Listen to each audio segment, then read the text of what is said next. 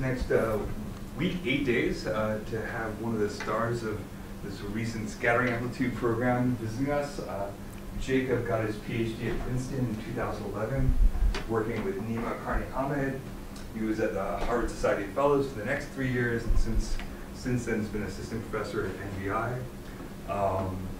He's a pioneer in on-shell methods, on-shell recursion, introducing Grassmannian techniques to this whole field.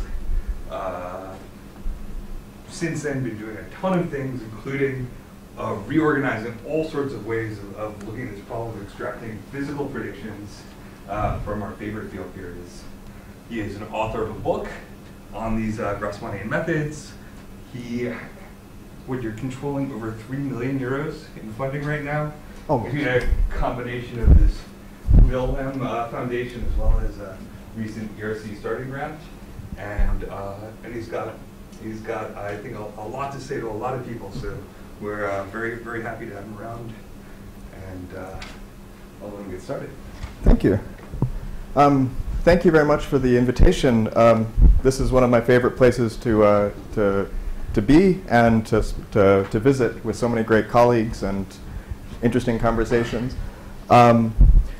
The story I'm going to tell you today is really, from a bird's eye view, the things that get me excited about scattering amplitudes. It's more personally themed, so I won't do a very good job of surveying the entire field or all the things. There are many things that I won't have time to talk about, but I want to give you a basic idea of the kinds of ingredients that have really changed in the last 20 years or so in our understanding of the basics of quantum field theory.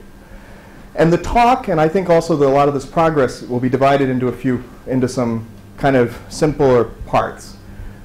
There's been a tremendous amount of advancement in our understanding of the kinds of basic ingredients that go into scattering amplitudes and some simplicity. This is related to the simplicity of tree-level amplitudes, but also related to the ingredients that are needed for talking about perturbative predictions in general quantum field theories. And in particular, for massless quantum field theories in 4 dimensions, there's been tremendous progress related to some interesting mathematics that I spoke about here about a year ago. Then I'll talk about the progress we've made in constructing loop integrands. And I wish I had more time because there's been a lot of very recent progress that I won't really have more time than mentioned in passing.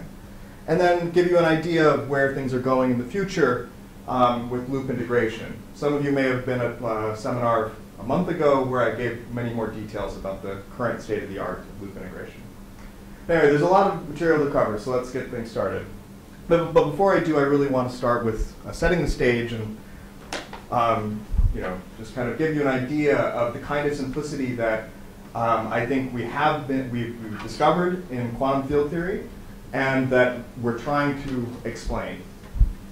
So of course, as we teach our students, and as everybody in this room probably learned once in school, quantum field theories are defined by some Lagrangian, and we learn a method for computing predictions according to the path integral, that we sum over all the histories, at least for perturbative scattering amplitudes in a perturbative regime, that this is how we make predictions. We start with Lagrangian, we calculate things. And of course, this is correct, leads to good predictions, they're right. And in this perturbative setup, we organize our predictions according to the loop expansion. So this is not quite an S matrix, but it is a ratio of S matrices in massive QED. The leading order, we basically define the quantum field theory this way. And in one loop, we still assign this to every one of our students in a quantum field theory course. It's a week-long homework assignment of numerator algebra, an integral that you have to do is one diagram, and you get the next prediction. And of course, you can keep going. And as we all know, everyone in this room knows very well, this works. This matches experiment to amazing precision. It's unquestionably the most precisely tested idea in all of science. I'm not reviewing this because I want to emphasize that what we understand of quantum field theory is correct. But I also want to remind you of some of the challenges here. Look at these time stamps. Between the 1-week homework assignment that we all did in graduate school, you get an integral that even Mathematica still doesn't know how to do unless you know some tricks, and then the answer is 1. Okay, the next prediction took 10 years to compute. It's only 5 diagrams. It's really not that hard, but it took 10 years, and you get that. And now it's known semi-analytically up to 5 loops, or I think all but one diagram, maybe. But anyway, these kinds of things, the simplicity of this prediction is at great odds with the difficulty that we have to, the efforts that we go through to make these predictions. And this is truly ubiquitous in quantum field theory. And it becomes worse with quantum field theories that are more relevant to to gauge theories, for example.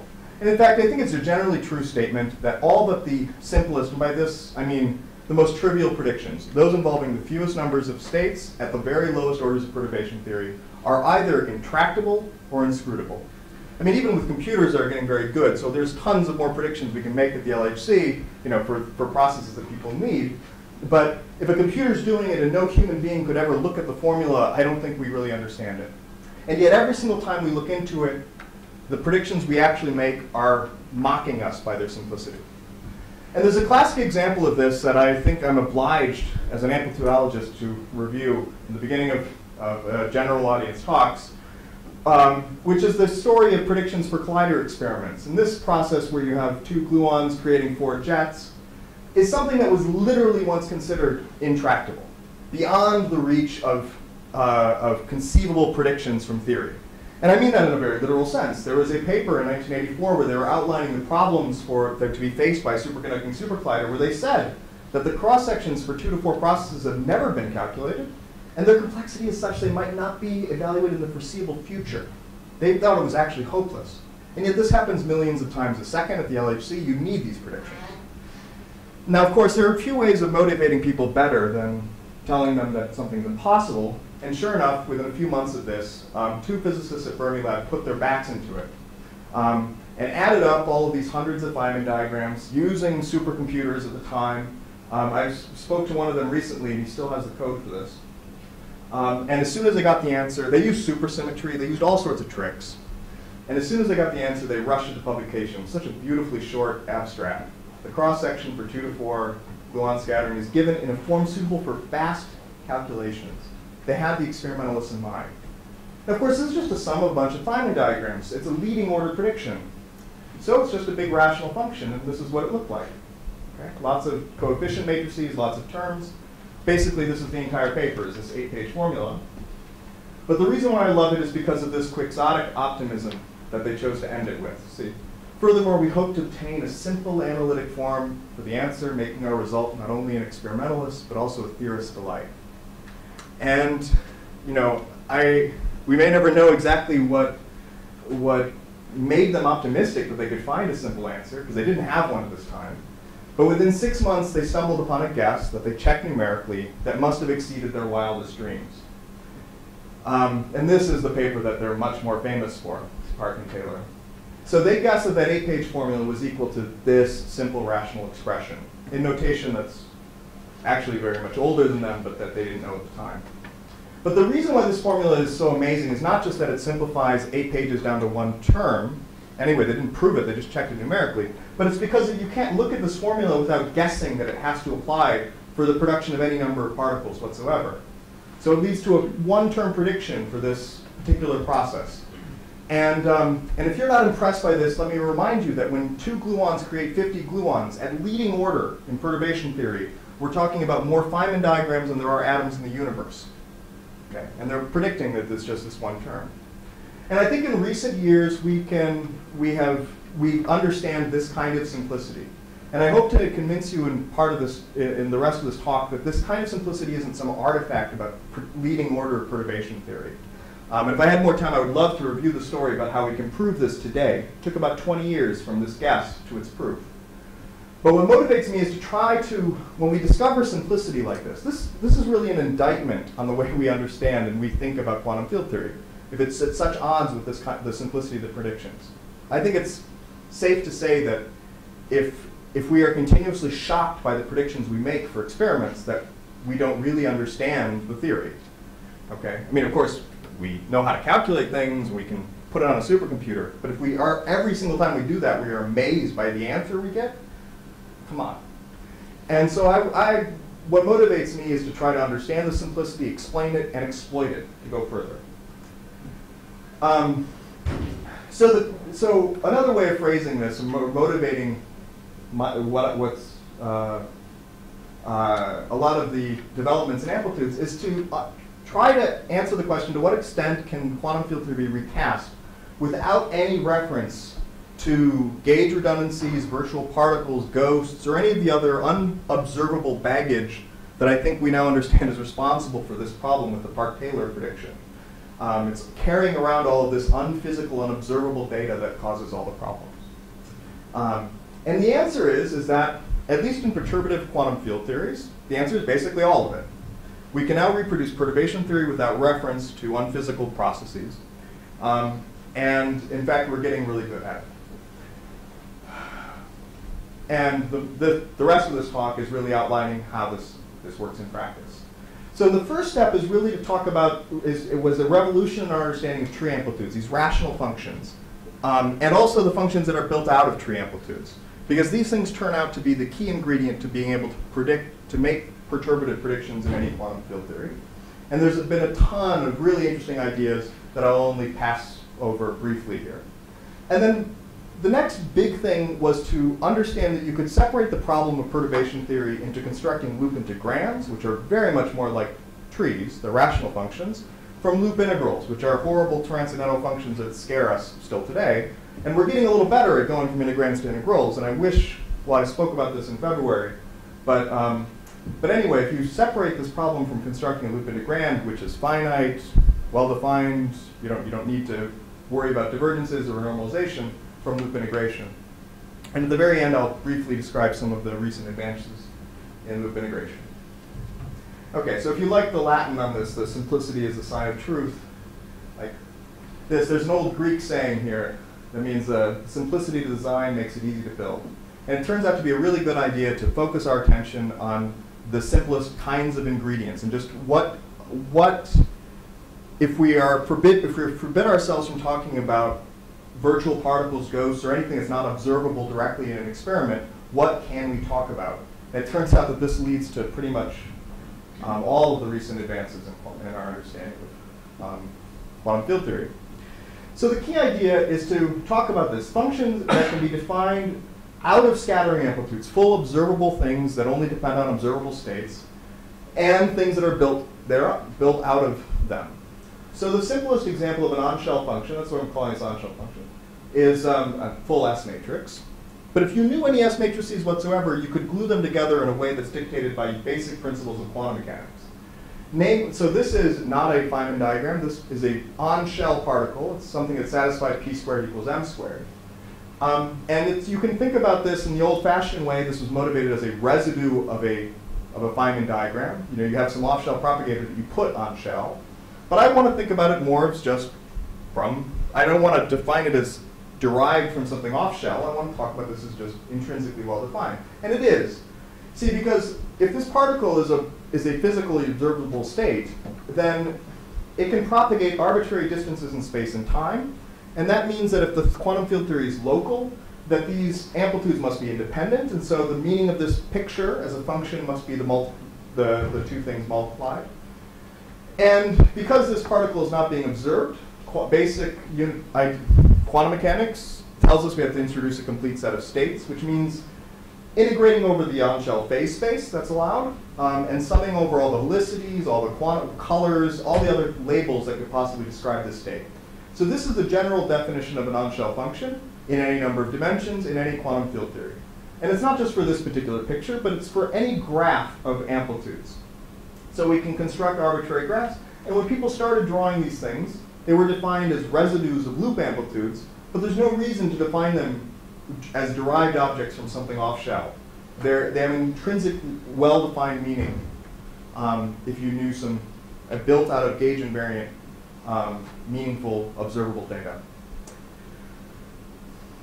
Okay.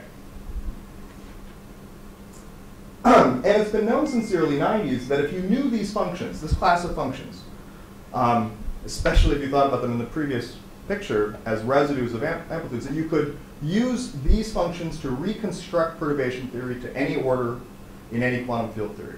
So this class of rational, gauge invariant, physically meaningful objects can be really used to define a perturbative quantum field theory completely. And as long as you make certain caveats about regularization schemes or what dimension you're working in, this is truly a robust statement. Captures QCD as well as any other theory you could care to think about. But something magical happens for massless theories in 4 dimensions. And I wish I had more time. I could derive this for you pretty quickly, but all you need to know is that what is special about a massless theory in 4 dimensions is that the 3-particle S matrix, well, first it's 0, but its analytic continuation is unique, and it is fixed to all orders of perturbation theory by basically Poincare invariance. And so there is a unique all orders 3-particle S matrix for any theory, massless theory in 4 dimensions. And so if you have a theory with one state and its parity conjugate, you can, like, say, pure Yang-Mills, then you can draw little pictures like this, and there's meanings. You have to identify which helicities are involved in the amplitude, so you have to decorate it. And if you have more states, you might have to decorate things like this in massless QED. But the meaning of this amplitude as or at least its analytic continuation, is uniquely fixed to all orders. That is what is special. And you probably know that maximal supersymmetry has played a big role in the amplitudes business in recent years. And I want to emphasize right now that the only reason why maximal supersymmetry is nice is because there's a unique, you don't need to specify the states. There's a unique amplitude of this type and a unique amplitude of that type, both in n=4 and n=8. And so just to really rub in the fact that there's nothing special about, or that supersymmetry isn't playing the role you might have thought it did, as far as these pictures and these functions are concerned, there's absolutely no benefit to n=1 supersymmetry. n=4 and n=8 are beautifully simple. Anything less than maximal supersymmetry, it's just as bad as no supersymmetry. And that's because in n=2, you still have 2 states that you have to carry around. It's just combinatorially, it's identical to having no supersymmetry at all. But there is something very nice about maximal supersymmetry. But whether or not you have supersymmetry, this is a meaningful picture in massless quantum electrodynamics. This is a meaningful picture in QCD. This is a meaningful picture in n=4 or n=8. And these meaningful pictures that are built without any reference to virtual particles or ghosts or anything like this can be used to define the perturbative quantum field theory in general. Now, I wish I had more time. I could really, actually, every subpart of this talk I could give a mini course on. But one thing I want to just mention here is that there is something else beautiful about these functions. Not only do they define the theory and they're well-defined all orders, but in the last few years we've discovered a connection to a pretty surprising area of mathematics that has led to an enormous amount of fruit in both sides of this correspondence.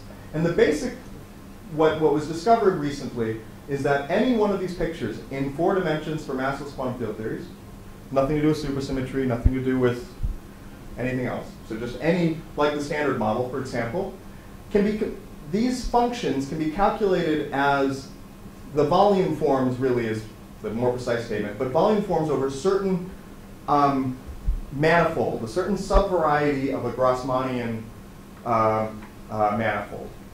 And I wish I had more time to kind of walk you through this, but this is more or less the theme of the talk that I gave you a year ago.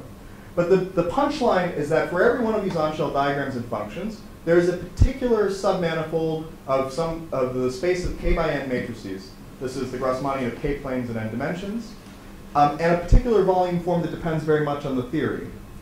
And this correspondence translates a lot of things that are interesting to both sides. Volume-preserving diffeomorphisms, which in particular include cluster coordinate mutations. Turns out that all these spaces are cluster varieties. These correspond to physical symmetries and identities among these functions. And functional relations among these things can be understood homologically on the right-hand side. So, I mean, I wish I had time to tell you about this in more detail, but this is just some example. And so you look at a picture like this, and you get some particular span of some submanifold. The coordinates on this space, which happen to be cluster coordinates, can be read off from the graph, which is beautiful. And this volume form depends on the theory. And I really won't review this very much, but one important consequence of this is that is that the number of these coordinates, the degree of this volume form, depends on the graph in this way. It's the total number of edges of the graph, including the external edges, which I haven't had time to define, minus the number of vertices. This grows with the edges of the graph, which means that as you draw more and more complicated graphs, the number of coordinates of this volume form grows arbitrarily. And I'm sure some of you are thinking that, yet the dimension of the Grassmannian does not grow arbitrarily.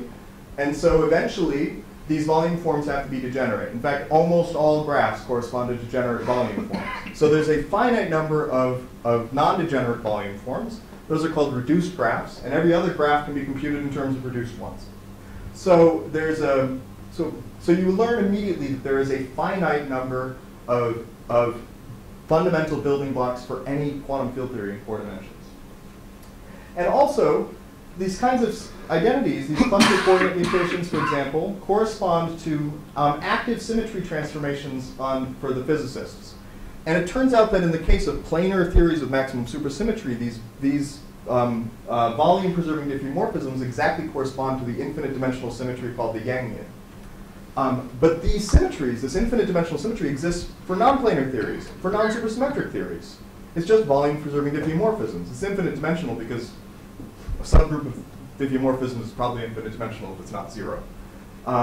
So these building blocks, even in the standard model, enjoy infinite dimensional symmetries. And it does not necessarily imply that amplitudes enjoy infinite dimensional symmetries, but certainly the building blocks do. So some of the implications for physicists from this correspondence is that the number of building blocks is finite. Any massless theory in 4 dimensions. Every one of these building blocks enjoys infinite dimensional symmetries. I don't know, we don't have special names of them. Whether or not they're relevant for physics is another question. And they include simultaneously, they talk both about cuts of amplitudes and integrands and integrals all at the same time. And so it turns out that for a growing class of quantum field theories, it is possible to directly compute loop integrands as in terms of these pictures, in terms of these on-shell functions. But there are huge and low-lying open questions, both for mathematics and physics. We know that there are a finite number on general grounds. How many? And I was here about a year ago, and it really hasn't advanced much since I gave that talk. But in very few cases, we've been able to count them, outside of the case of planar maximum supersymmetry. But it's a very well-defined question, and we have, and it's the kind of question that I expect we can answer with the help of some mathematicians. But otherwise we're resorting to brute force methods, and we have very limited knowledge. Also, do these infinite dimensional symmetries have anything to do with scattering amplitudes? In the case of maximum supersymmetry, yes, this Yangian is known to be a symmetry of amplitudes in a qualified sense. And it's suggestive that maybe other quantum field theories have these infinite dimensional symmetries. And in fact, I just can't resist, on the subject of these asymptotic symmetries, I should point out that in the last couple of years, different groups of people have come up with extremely different logic for suggesting that massless quantum field theories in 4 dimensions might enjoy infinite dimensional symmetries, corresponding to the asymptotic image of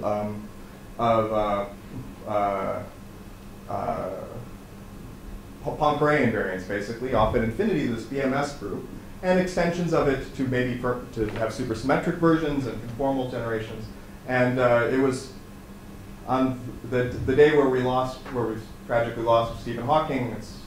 I was a privilege to write one of the last papers, to collaborate on one of the last papers he wrote, going towards this idea of maybe making sense of these enhanced symmetries, their connection to on-shell functions and scattering amplitudes. But it's been long suggested that if there's something nice about, say, that there's the known symmetries of, say, maximum supergravity don't protect it from being finite, from ultraviolet divergences. And so if it turns out that n equals 8 is finite, it would imply that there are more symmetries than just the ones that we know about. And this is a candidate for more symmetries. So maybe it has some implications for proving the finiteness of n equals 8. And it would be wonderful to show that these infinite dimensions, that this BMS group, this asymptotic symmetries proposed by Strominger and collaborators actually has some connection to the Yangian in the case of n equals 4. That would go a long way to convincing people that these are real aspects of real quantum field theories. Okay.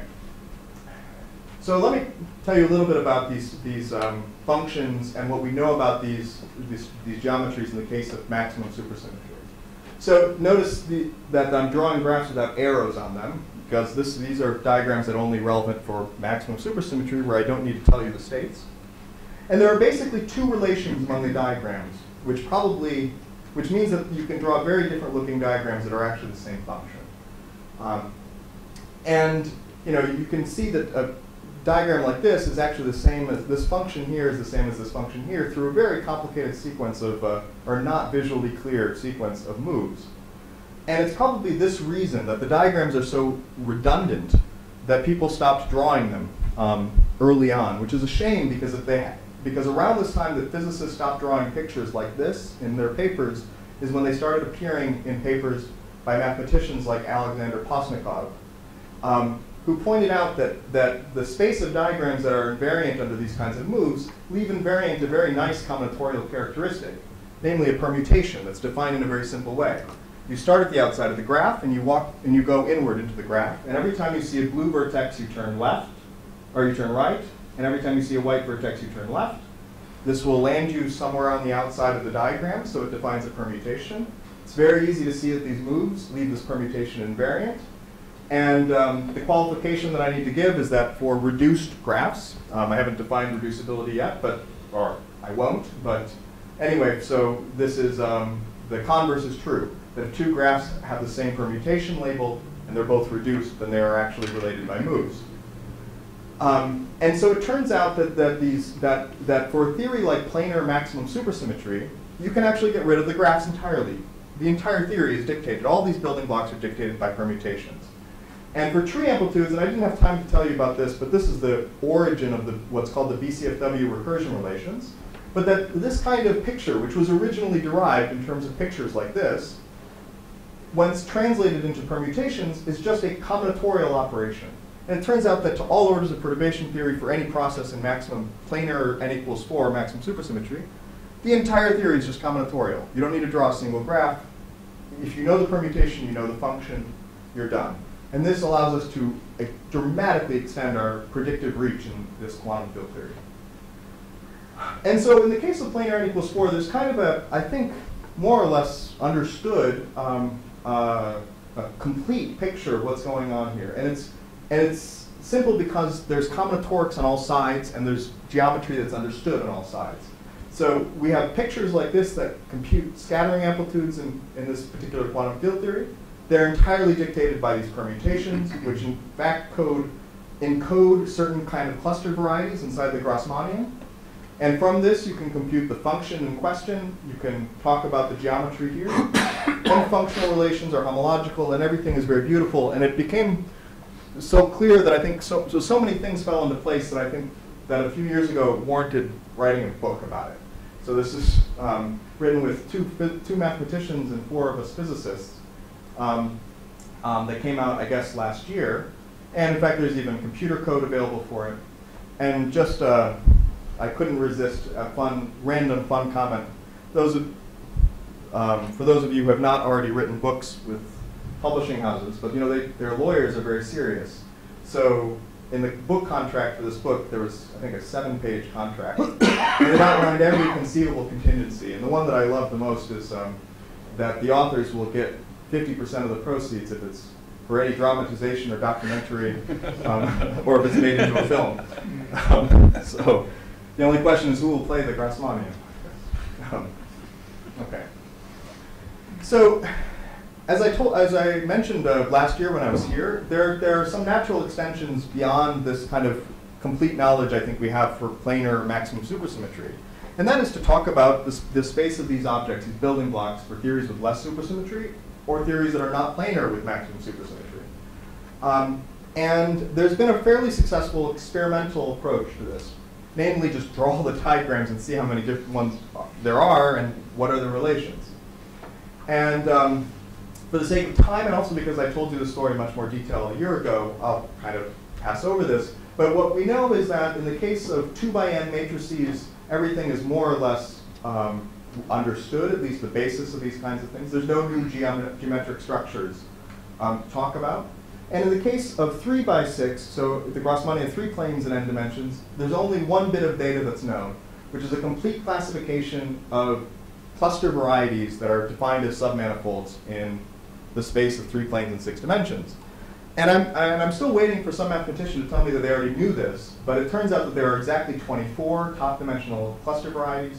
And for a physicist, this means that there are 10 different functions that they could possibly care about. And we showed by basically brute force construction that these 10 different functions are all expressible in terms of these 3. So that means that so what does this mean to a physicist? This means that to all orders of perturbation theory in a theory with maximum supersymmetry, this is the same for n equals 4 as it is for n equals 8, that these 6 particle amplitudes have 3 possible rational coefficients sitting in front of polylogs. And so as you go higher and higher in order of perturbation theory, you get more and more complicated transcendental functions. But all of the rational function part of any prediction to all orders is built out of these 3 functions. OK. So let's talk about perturbation theory, and especially before integration. So, and the key insight here about perturbation theory is to realize that you can postpone the horrors and the difficulties of loop integration and normalization and regularization by just talking about the sum of Feynman diagrams, the rational functions that we get from adding up Feynman diagrams.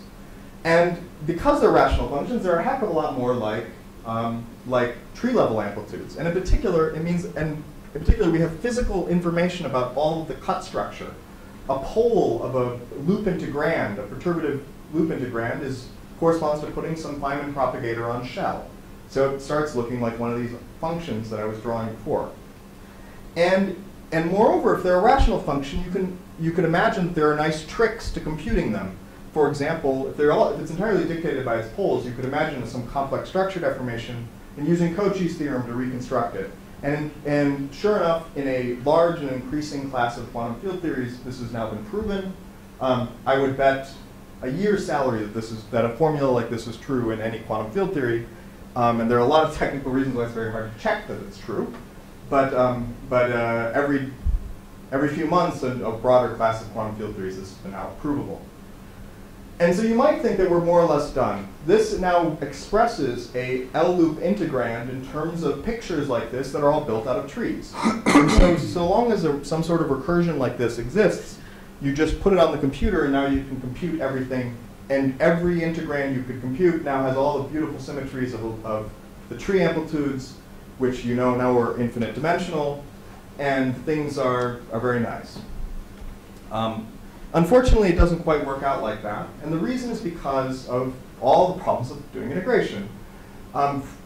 Namely, the meaning of an integrand is not especially, well, there is not especially strong meaning for an integrand in a non-planar quantum field theory, or one that requires dimensional regularization or some sort of other scheme dependence.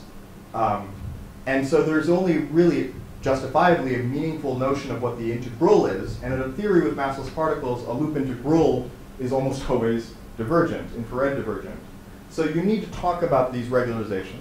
And you need to have some sort of way of taking these terms and doing these integrals. And unfortunately, nobody knows how to do any of that yet.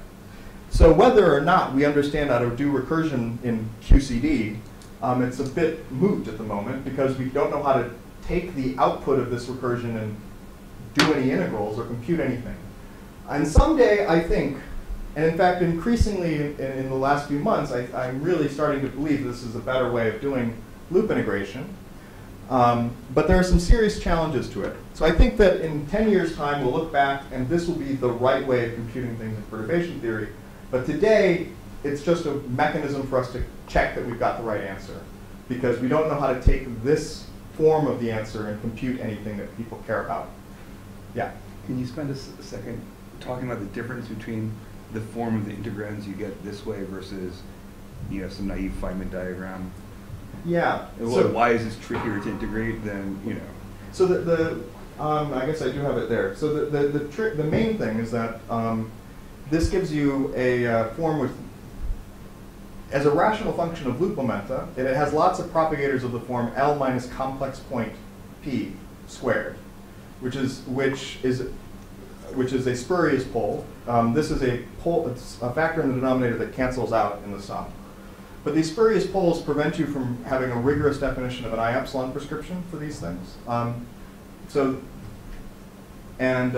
it also, well, it makes it much more confusing to do things like mass regularization or any of the other kinds of regularization tricks we'd like to use. So, I mean, there are some cases where this has been worked out, but being a little less generous than I should be, the cases in which we really understand this are cases where it collapses back into a case that we already understand. So there's still kind of a fundamental obstruction to our understanding.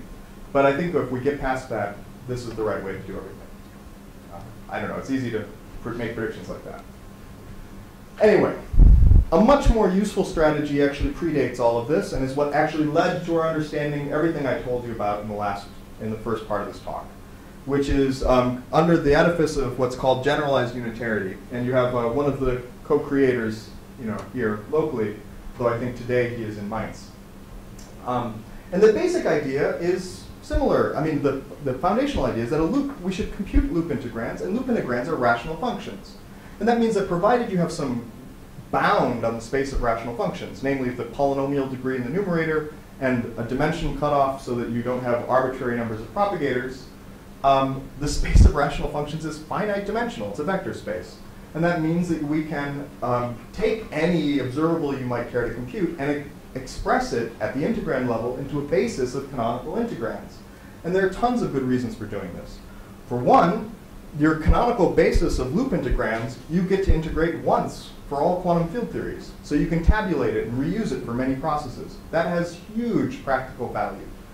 But also, you can spend a lot of time thinking about this basis and seeing whether or not there's nice properties about the basis.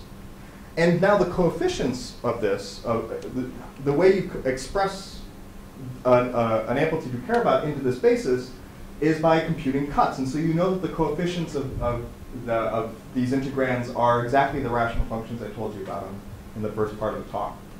So there's a lot of really nice things. And this is a truly general strategy. This works as long as you make the appropriate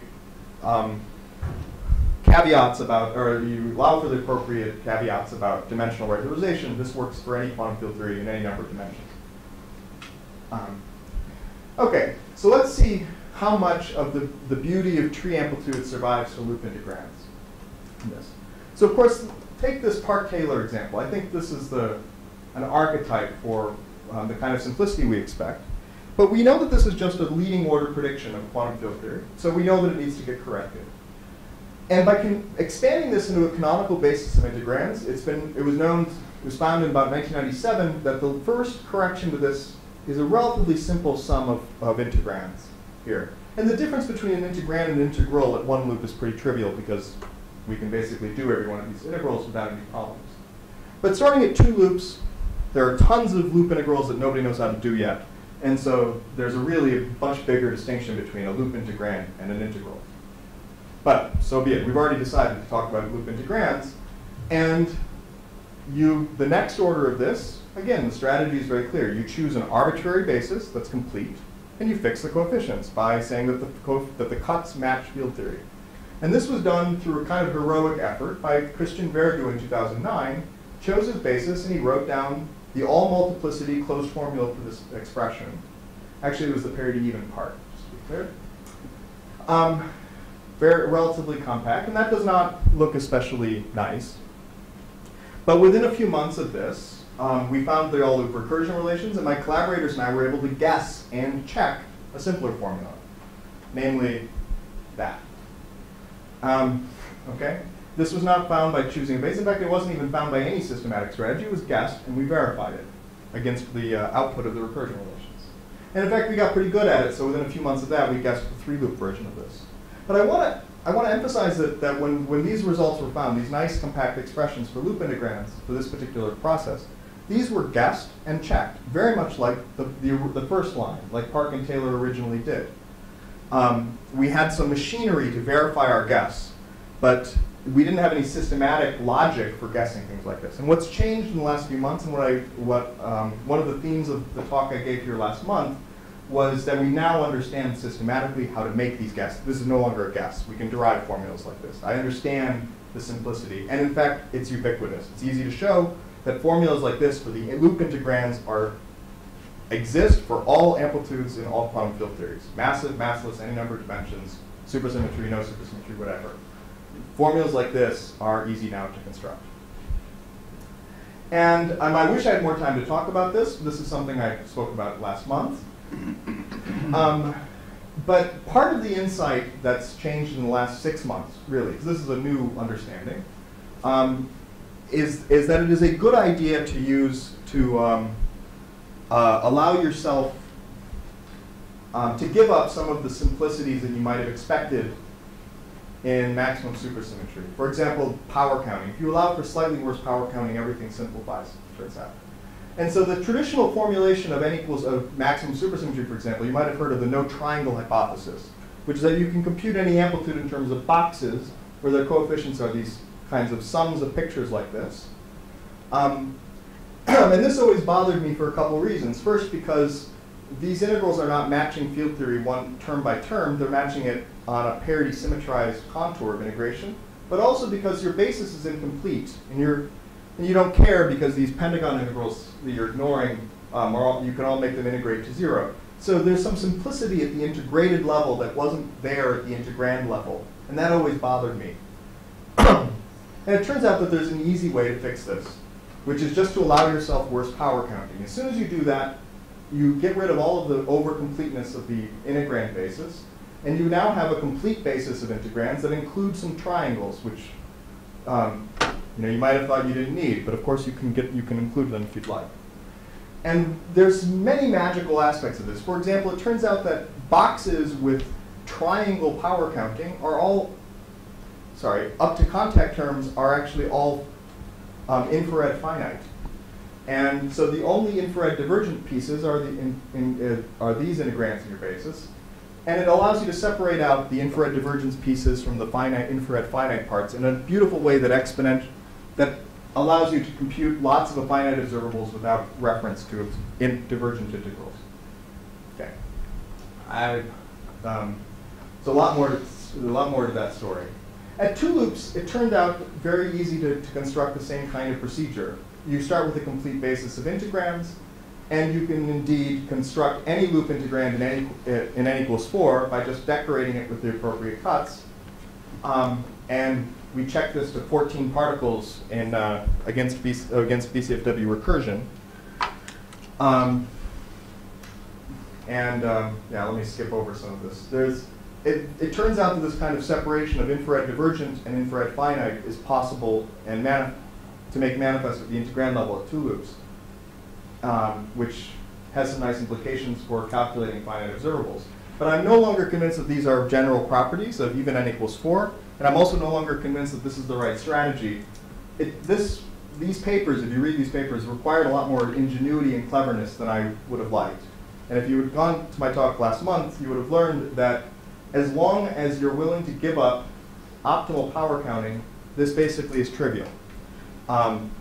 And indeed, we've now constructed a complete basis through 3 loop orders, actually. And it's pretty easy to do. So for non-planar quantum field theories, and what we did, we constructed it in 4 dimensions. Anyway. And I think that this has some interesting potential implications for the challenge for constructing n equals 8 integrands, which has been a big obstacle to checking the finiteness of n equals 8. Of course, doing the integrals and finding out the critical dimensions is another obstacle, which is very serious. But constructing the integrands has been quite a challenge too. So, and I think that actually this construction of loop integrands for n equals 8, if it would work at all, it will work eventually. But if a more optimistic version works, it would have some good implications for integrating too. All right. So I want to finish this part about loop integrands with kind of the benchmark, which has been the historic benchmark, and for very good reasons. And I'll tell you about the reasons in a moment here. But just as a benchmark for our predictive reach in this particularly nice quantum field theory of planar maximum supersymmetry, just two scattering. How far have people gone? And it's not only is it a nice benchmark for physicists to care about, but it's even reached the popular imagination. Here's Sheldon Cooper of the Big Bang Theory, a television show in America, comedy show. He's computing, I think, 5, 6, and 7 loops. It's a little confusing, but he's adding them together. So this has been kind of a standard benchmark for a long time. And at one loop, this amplitude is just one scalar integral. It's very simple. At 2 loops, this was found at the same time as all one-loop amplitudes in 1997, using this basic idea of writing down a basis of integrands and fixing it by cuts. In fact, 3 loops came about in 2005. Probably could have been done sooner. 4 loops, 2007. This is the full 4-loop answer. 5 loops took a little bit more cleverness, but happened pretty quickly thereafter by JJ and got on board. And in fact, within a short period of time after this, although it is hard to figure out the exact date, got 6 loops as well. It wasn't published till a few years later, so I was just, and I think I mistakenly cited it at 2007. Anyway, at some point after 2007, they had the unpublished result for a long time. And some of us reproduced it. But it took, this method of just choosing an arbitrary basis and fixing all the coefficients, it started to become quite a challenge to implement at beyond 6 loops. And it turns out that around, I guess, what was the year, 2011, we figured out another way of fixing these things, not by cuts, but by more general principles, more bootstrap-like principles, although this was before the conformal bootstrap became popular. But more basic properties of self-consistency allow you to determine this function uniquely, at least at 7 loops. One motivation for going, so a couple of years ago we pushed this to 8 loops. And one reason why we decided that it was worth pushing it to 8 loops was because the method as stated to get to 7 loops broke. And it turned out it was a very efficient method for exactly one case. Anyway, we pushed this more or less using the same method, but with some extra clarification. But within just a couple months of obtaining the 8-loop amplitude, I'll point out there are some other really good theoretical reasons why this is an interesting question. But within a few months of this, we got good at it. And so we got 9 and 10 loops within about 6 months of this. And in fact, unlike this, which took 2 weeks of CPU time, we got 9 and 10 loops in a couple days on my laptop. So we've gotten pretty good at it. And I think there are some really intrinsic good reasons why this is a particularly interesting observable in this quantum field theory. Okay, and just to give you an idea of the kind of simplicity that's been achieved here. So this is what Feynman would have told us to do. And by the way, these are supergraphs. This is not actually counting number of terms. It's also not counting the number of Feynman diagrams that we normally draw. It's actually the Feynman supergraphs that you draw. And you can see that the number of basis elements of your, if you were going to use unitarity, grows pretty large. And it's cut a little bit in terms of this conformal correlator, which I wish I had more time to review. But you can see that there's almost a 20 order of magnitude improvement in the number of terms. And 100,000 terms at 10 loops is admittedly a scarily large number, but it is a heck of a lot smaller than 10 to the 24. And it's the kind of number that a computer can think about. So I don't have a ton of time to really review this, but the basic idea of this bootstrap is that you basically forget about matching cuts. And instead you insist on a really weak consistency condition, which is that the log of the amplitude should be log squared divergent. We all know this because we know the coefficient of this log squared divergent, or 1 over epsilon squared divergence in Dimray, is the cusp anomalous dimension. And it's the leading divergence of the log of the amplitude. All the other divergences in a massless quantum field theory exponentiate. So they disappear in the log. And that allows, and it turns out that that criteria alone uniquely fixes the amplitude through 7 loops. What goes wrong at 8 loops is that there are, for the first time there are integrals that don't have any divergence at all, these finite integrals. And these are amazingly interesting contributions, not just because they're finite and so they kind of spoil the method that we had before, but also because they have elliptic contributions. And that would imply that there would be some sort of elliptic contribution to the cusp anomalous dimension, say, at 10 loops. They're finite at 8 loops at 10 loops.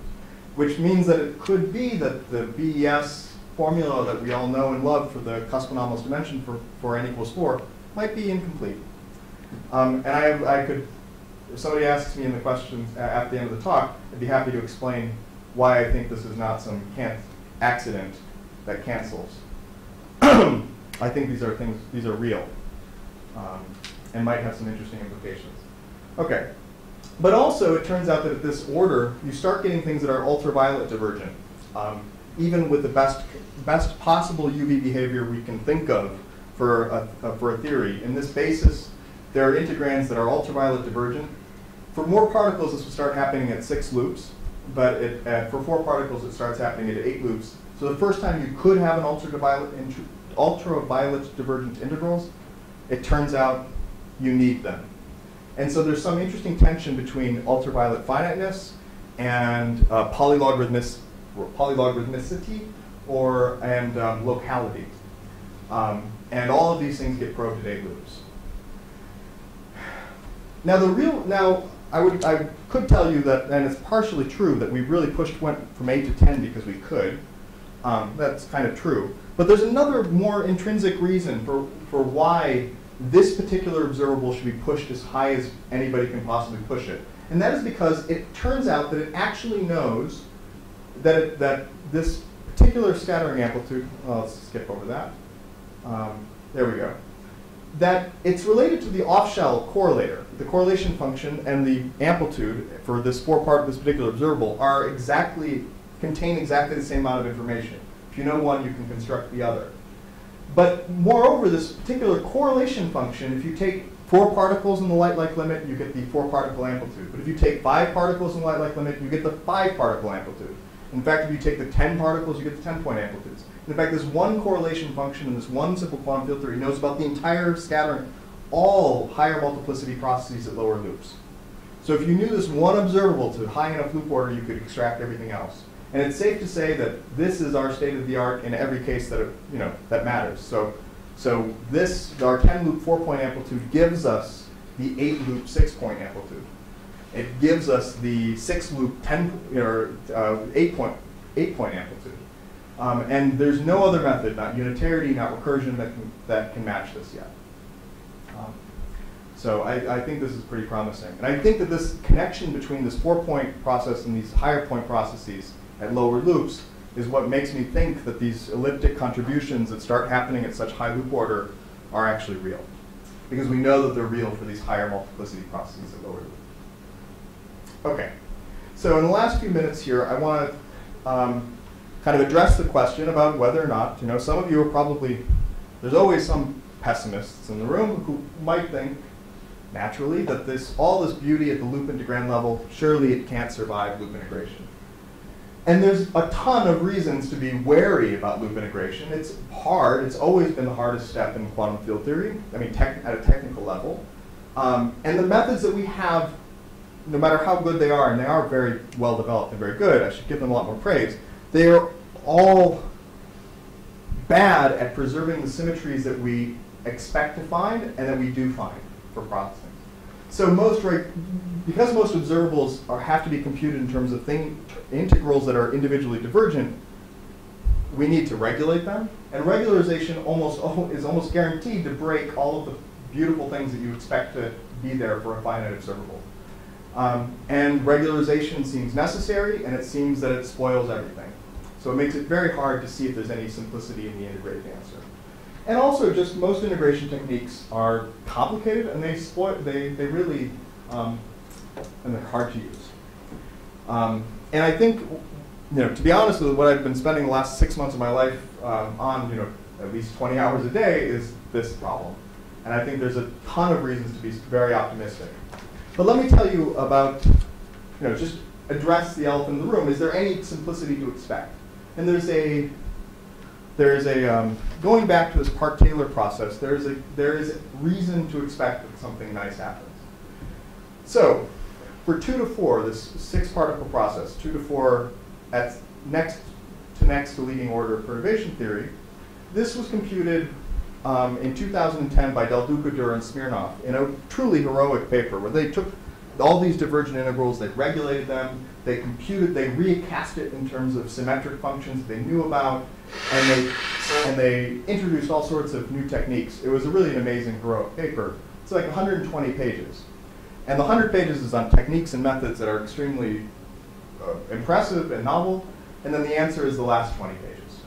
So this is that paper, and this is what the answer looks like. So this is the first kind of finite test, or test of something in this particular quantum field theory. And this formula, this 18-page formula, was expressed in terms of functions called Goncharov polylogarithms, which most physicists learned about from this paper.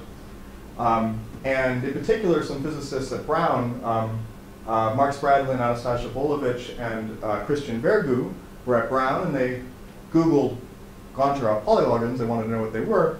And it turns out that Goncharov was a mathematician across the street in the math department. And so they went and knocked on his door and asked him, hey, we've got this formula of all of your polylogarithms. Can you help us understand it? And like any respectable mathematician, he wouldn't look at a formula like this. So he told them to go calculate something called the symbol. And it turned out that this thing had a 2-line symbol. And anyway, it took a few weeks for them to guess then and check that that whole 18-page formula could be expressed on 2 lines. Okay. And this kind of simplicity, I think we have now gotten very good at understanding how to get from an integrand to these kinds of integrals, or at least we are getting good at it.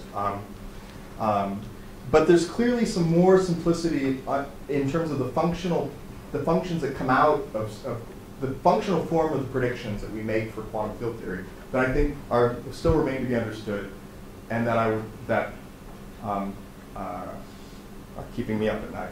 So just as some, this should be a whole talk in itself, but some of the reasons for being optimistic about progress in this is that we've really improved our understanding. That trick on the last slide has been systematized and used and exploited to make predictions for this particular process through 6 loops order now, without even knowing the Feynman diagram.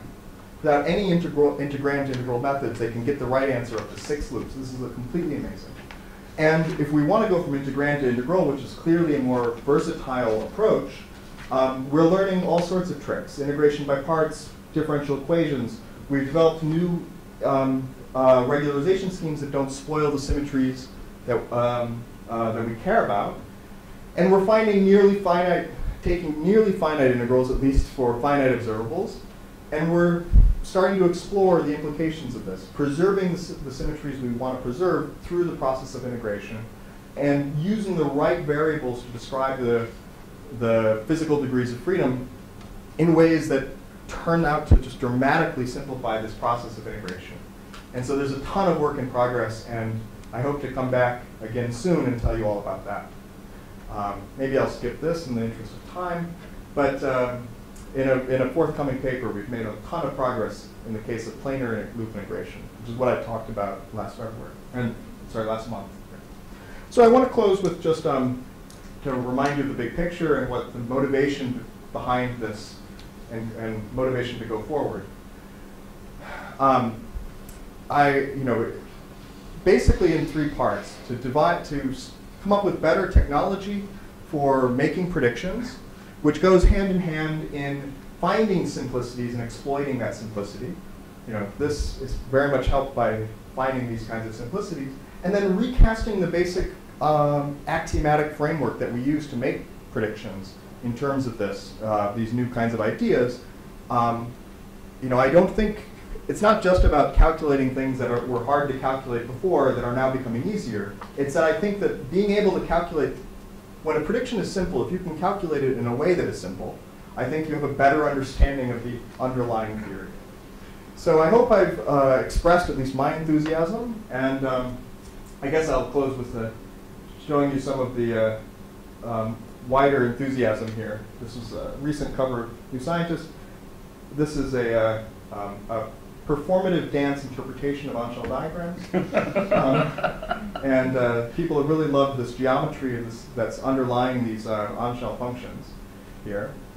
So some interesting art installations. But also just completely random in the wild. This is a complete stranger I found in an airport in Kansas recently, wearing a picture of the amplituhedron. It was one of these on-shell function pictures. And perhaps a little bit over the line, but you know, it's a certain special degree of enthusiasm. Somebody online sent me a picture of their rendition of the amplituhedron too. So I don't know if I've made you this enthusiastic, but I hope a little bit more. Thank you very much.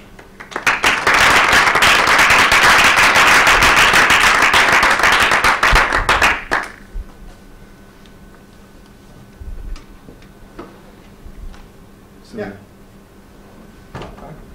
So just in terms of the summary of the business, so if you take some theory of realistic inputs, say QCD, how much progress do you think one can do in the near future using this? So, I mean, like, yeah, so in the last, say, 6 months or so, we now have closed formula for all processes at next to next to and next to next to next to leading order in QCD at leading weight and next to leading weight. So there's some extra little caveats around the edges. But things that were, so in the last 2 years, there have been a couple results at 2 to 3 and 2 to 4 and 2 to 3 at 2 loops in QCD. And we now have closed formulas for all processes at 2 loops and at 3 loops in QCD. And basically any quantum field theory in 4 dimensions. But how about going to 10 loops? I think the way forward is pretty simple. And I should clarify, so that some of this is unpublished. I gave a talk last month here in Paris that consisted of almost entirely unpublished results. And this one is one that's difficult to figure out how to publish it. Because it turns out that the statement that we can compute 2-loop amplitudes in QCD for all processes was known. We found in the process of adding references that this was actually a known result. It just wasn't widely known. And then we pushed it to 3 loops and it got easy. So it turns out we can really push this forward. But the problem, the real challenge to computing these things at higher loops is constructing this integrand basis. It's not, there's really no, all of the work that you would need to compute something in n equals 4 at leading, which is a maximally transcendental theory, is the same amount of work that you would need for the leading weight part of QCD, or n equals 8, or any other quantum field theory. So there's a nice stratification of complexity according to transcendental weight, the degree of these polylogarithms that come out. And at leading weight, I think it's much easier. It gets harder the deeper you go. The rational terms are the hardest.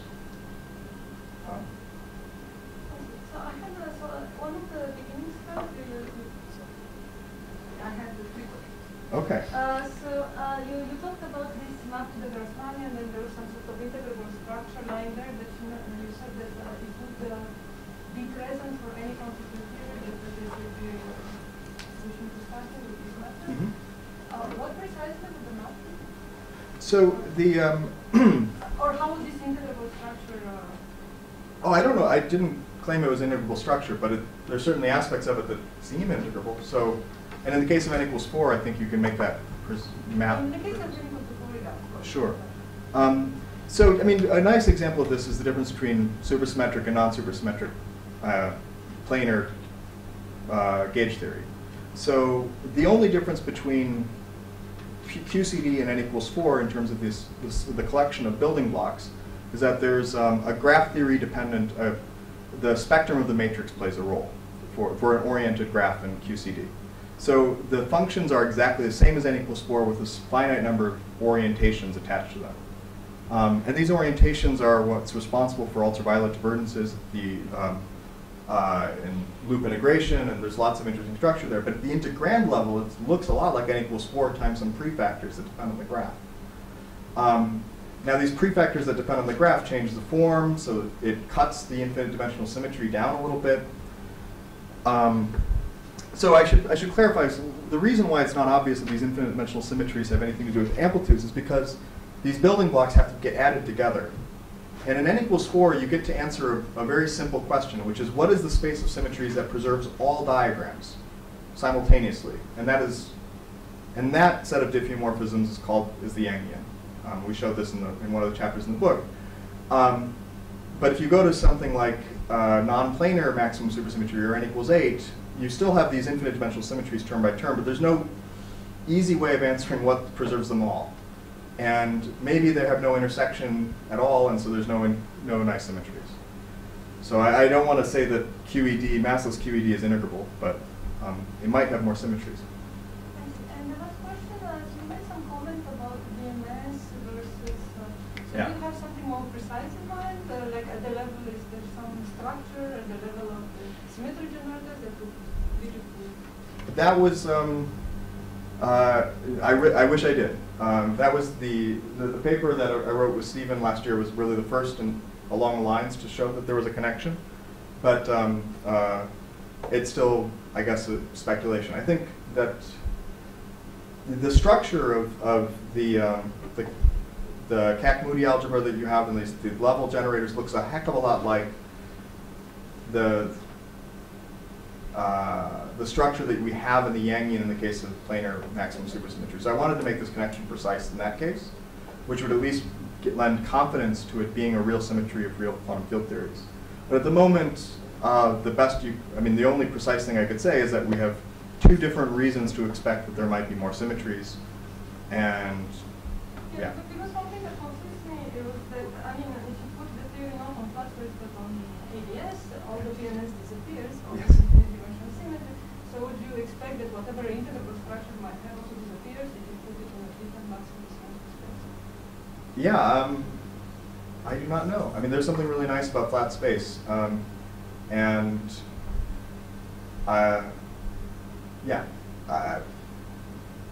So if you're a pessimist, there are always reasons to have legitimate skepticism about all the nice things.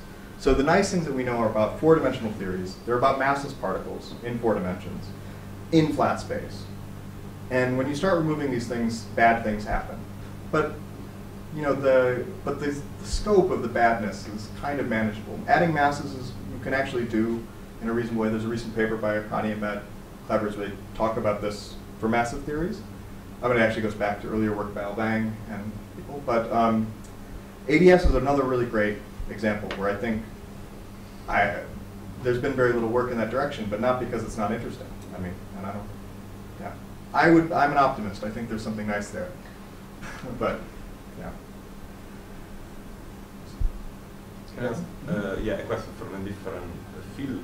Like in condensed matter, when people does field theory, strongly coupled field theory, say of fermions, a way that people use to sum diagrams is to sample them.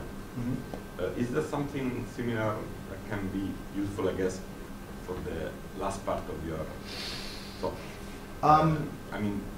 Is there some strategy like this? This is called diagrammatic Monte Carlo. Yeah. Is that something that is being explored similarly? I don't know. I don't know of any. So basically, instead of doing the integral, you do a Monte Carlo on the diagrams. In the diagram space. Yes. Yeah.